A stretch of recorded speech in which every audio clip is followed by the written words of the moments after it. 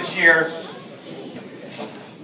Team MVP and Coaches Award. The team MVP was voted on by all of the players, and coincidentally, the coaches also spoke about it, and we all came up with the same person. It was nearly unanimous in terms of we did a 3-2-1 voting system, and this young man, we were lucky enough to have him come down from JV.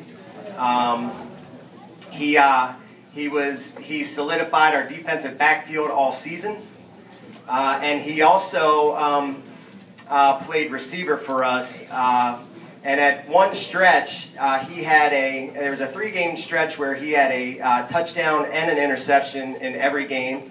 Last game, he had another interception, and he had a 2-point conversion. He was a difference maker on both sides of the ball, and that is McDonald.